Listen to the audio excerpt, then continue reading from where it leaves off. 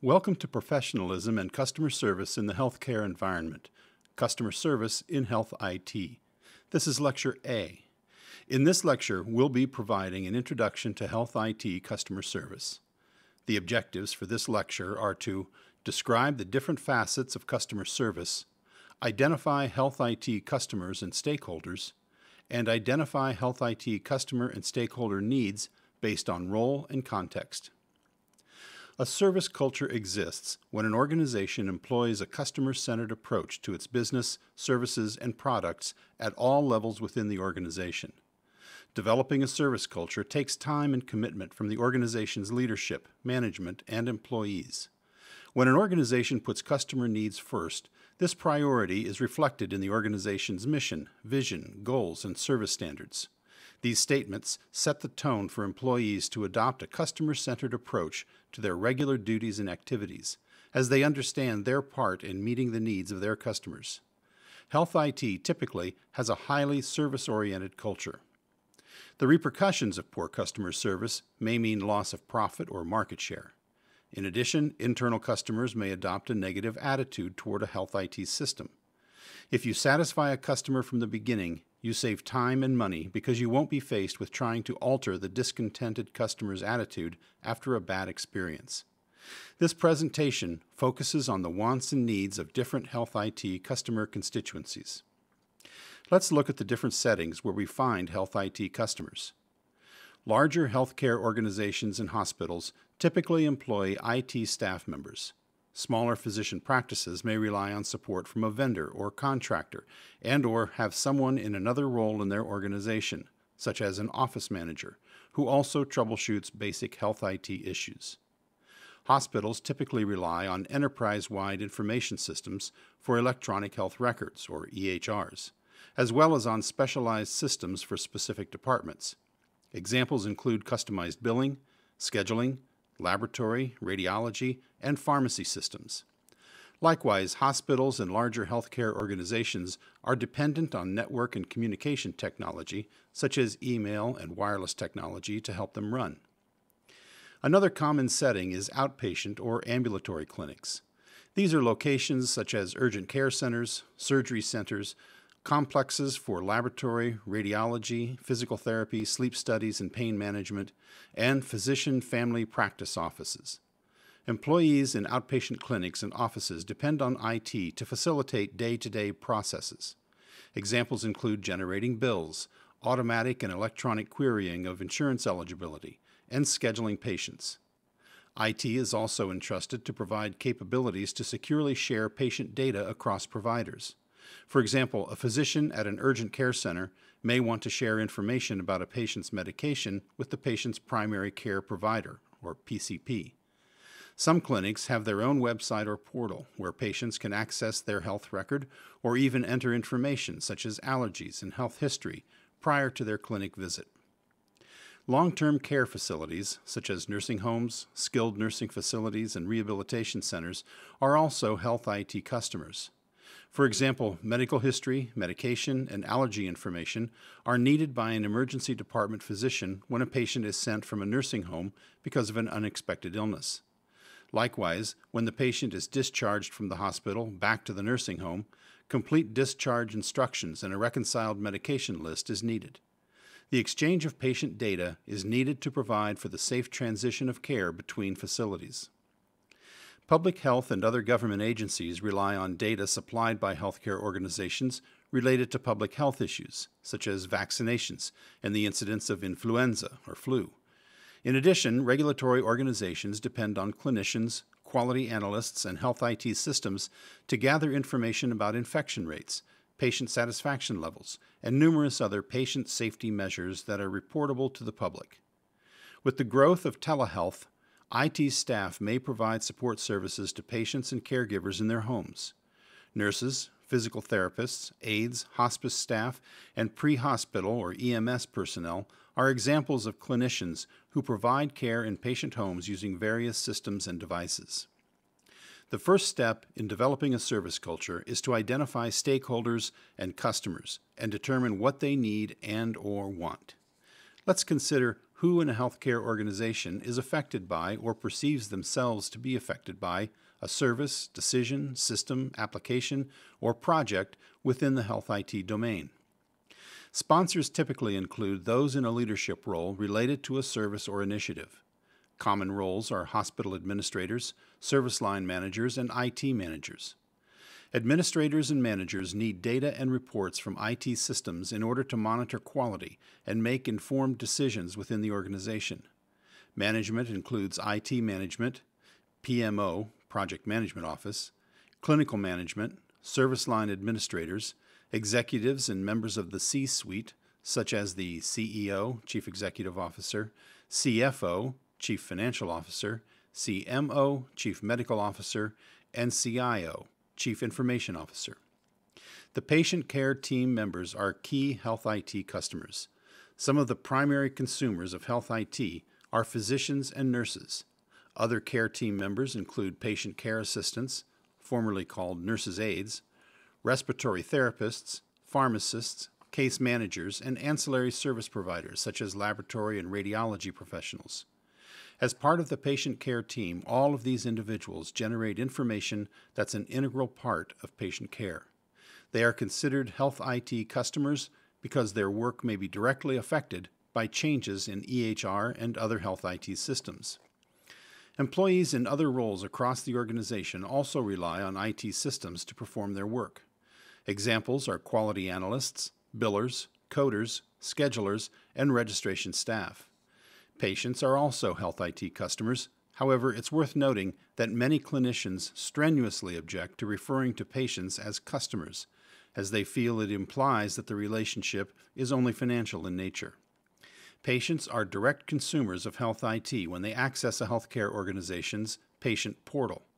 Through a portal, patients or their caregivers can view relevant sections of their health records, such as immunization and medication schedules, laboratory results, and future or past appointments. EHR systems facilitate the collection and sharing of health data, which enable patient portals to exist.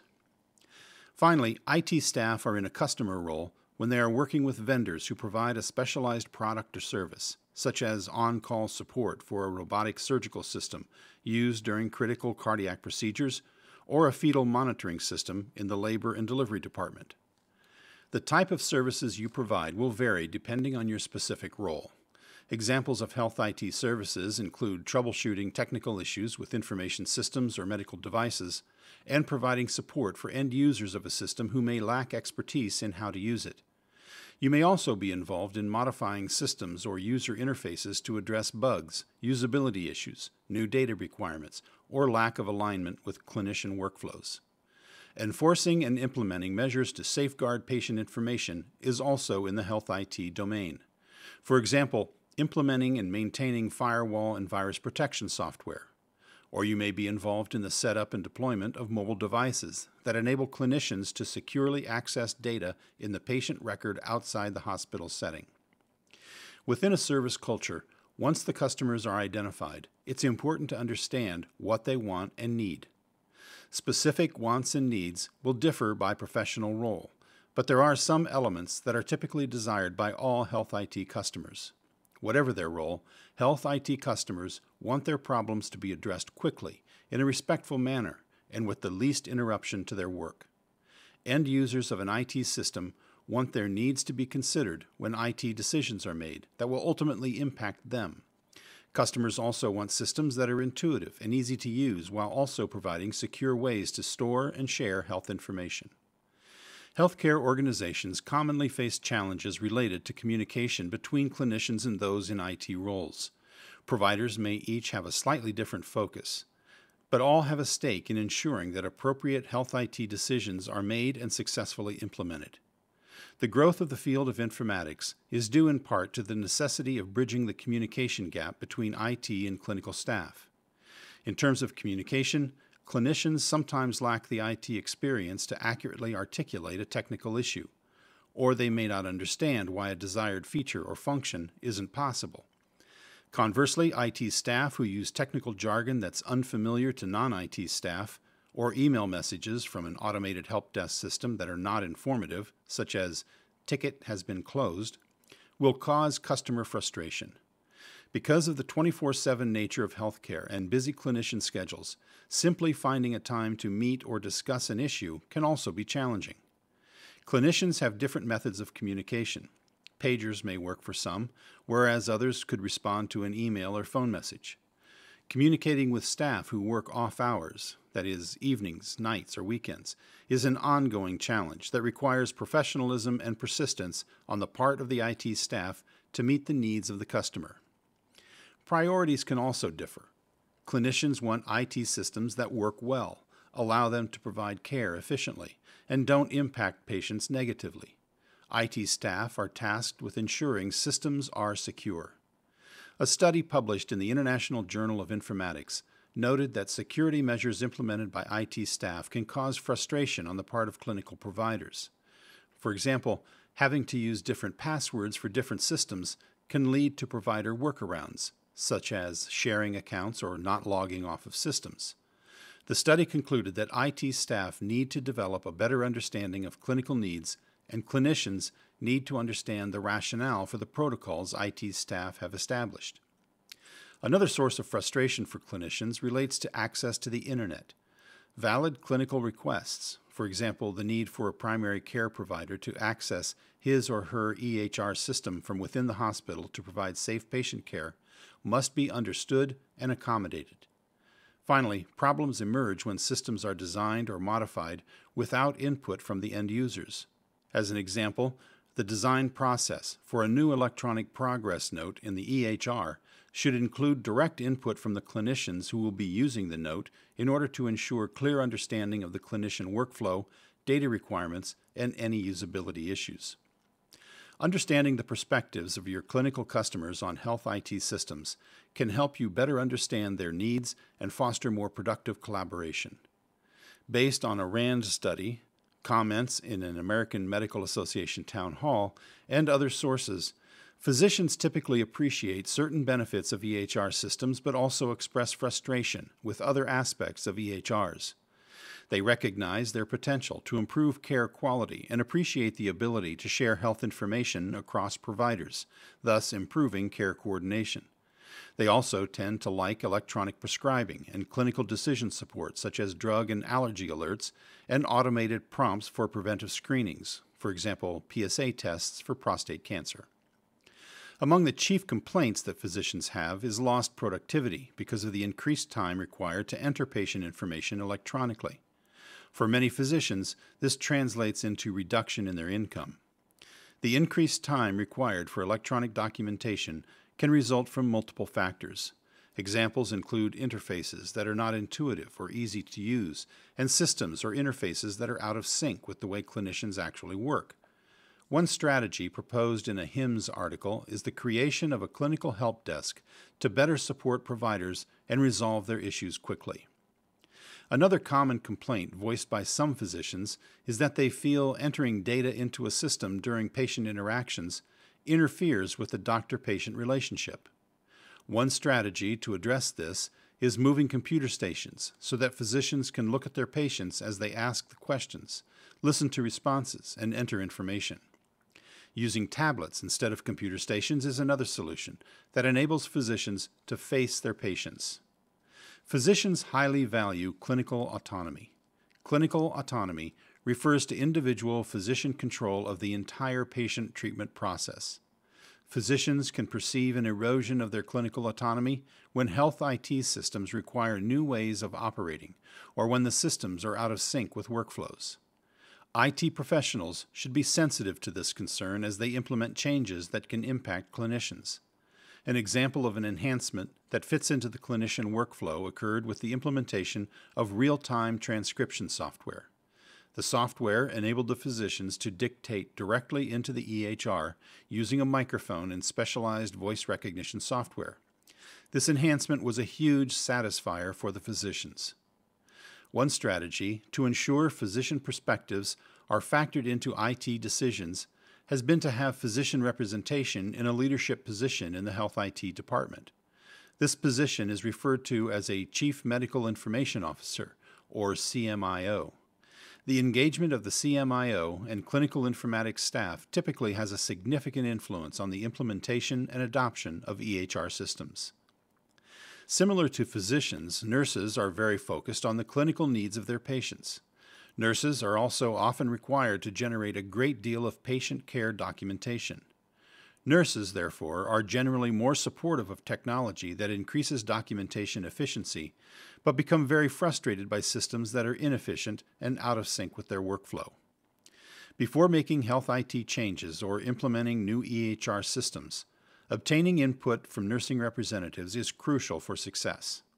Yet, according to a poll by Black Book of more than 13,000 registered nurses, 98% said they had never been included in their organization's IT decisions.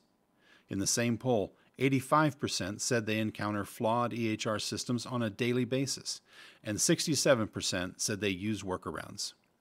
90% perceived that EHRs actually had a negative impact on communication with their patients. A 2015 article in the online Journal of Issues in Nursing recommended several actions to improve nurses' experience with IT systems. Nurses would like to have the ability to enter and access patient information in patients' rooms. Because of their heavy documentation load, they want to be able to access and enter information into patient records quickly and to easily transition among different screens. Improved interoperability across providers and different healthcare organizations would also improve care coordination. Nurses would also like their input to be considered in health IT system design, changes, and implementation. In fact, to address this concern, many organizations now include a Chief Nursing Informatics Officer, or CNIO, and a Nursing Informatics Department. Other staff members who comprise the patient care team also need a system that supports their work processes. Workflow issues are common with EHR system implementation because they involve not only the system that the nurse and physician use, but also the systems connected to it. For example, the pharmacy must have access to the patient allergy and home medication information within the EHR system in order to complete the validation of medication orders. The PCA, Patient Care Assistant, wants to quickly and easily enter patient vital signs into the EHR through device integration, allowing the nurse and physician to view this information and make decisions in a timely manner. The laboratory and radiology departments need to interface with the EHR system to receive orders, collect relevant specimens, or perform studies and post results. Case managers and social workers need to perform resource utilization reviews based on insurance qualifications and record discharge readiness actions in the patient's EHR. Also, staff input needs to be factored in during the planning phase, not when the implementation of the new system begins, or worse, after the system has become operational. What do administrators want? Administrators usually have to make decisions on retrospective data. As health IT customers, administrators want systems that provide accurate and timely access to clinical, financial, and administrative information about their hospital or practice. As consumers, they need a system that facilitates this access and is easy to use. Like clinical providers, administrators typically have a heavy workload. They need straight answers about a system's capabilities without having to translate a lot of technical jargon. Hospital administrators also are concerned about the impact of any IT implementation or modification on their customers, the patient community. Their customers must not be adversely affected. One small problem in the billing process could create havoc if it reaches the actual patient community. As we've mentioned before, the costs of rectifying a mistake can be significant. Management also wants quantifiable data and results to enable their decision-making process and follow-up actions. They're interested in questions such as the following. What is the turnaround time for a laboratory test for a patient suspected of having the flu? How long are patients waiting to be seen by a physician in the emergency department? How many help desk tickets are open, and what is the average resolution time for help desk tickets? Management wants to be made aware of issues that need escalation so that appropriate actions can be taken in a timely manner. The collection of relevant data in IT systems and reporting to appropriate agencies enables executives to also focus on ensuring patient safety and satisfaction levels. Strangely enough, patients are not typically considered in the list of stakeholders' wants and needs during a system implementation or conversion. Because they're not the primary or even secondary user of the new EHR system, they are often overlooked. However, patients are the reason we're all in healthcare. Really, in any healthcare setting, patients' needs should be at the top of the list. A system go-live may mean delays in services that used to take only a short period of time. To an end user of a system, this added time is to be expected. To a patient waiting for pain medication, however, the delay can be a significant issue. Patients' needs should always be paramount. Patients want to feel confident that their privacy is protected through secure systems. They also typically want a patient portal that provides easy access to laboratory results and other information, and they want to be able to communicate with their providers easily and securely. Without question, health IT can significantly improve healthcare in numerous ways. EHRs can improve care coordination through data sharing across providers. For example, if a patient is admitted to the emergency department and the providers have access to his record, they can immediately see his drug allergies. EHRs also enhance safety. If a provider accidentally enters a medication dosage that's unsafe, the EHR will alert her to the problem. The data collected in an EHR is also an extremely valuable asset in improving care quality. These are just a few examples of the many benefits of EHRs. Although providers may have complaints, keep in mind that the transition to electronic records has been a significant adjustment for all healthcare workers. Their outlooks will likely continue to become more positive over time. At the same time, EHR systems will continue to improve. The growth of the informatics field reflects the needs to engage informatics professionals to bridge the gap between health IT and the clinicians. This concludes Lecture A of Customer Service in Health IT. In summary, a customer service culture strives to address the wants and needs of an organization's customers. Health IT customers include the patient care team, administrators, managers, patients, and others. Their needs must be considered as part of any IT decision that may impact them.